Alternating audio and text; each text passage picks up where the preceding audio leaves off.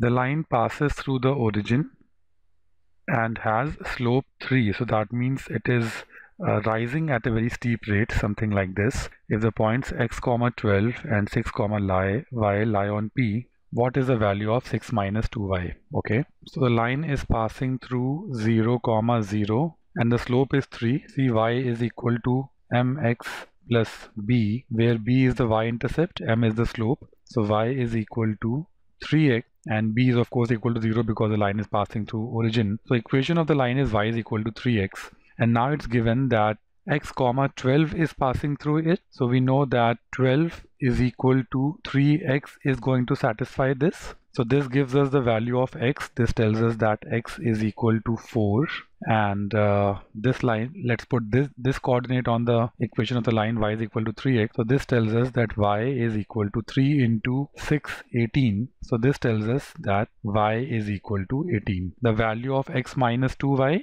value of x minus 2y would be 4 minus 2 into 18, 36. Turns out to be minus 32. That's the right answer.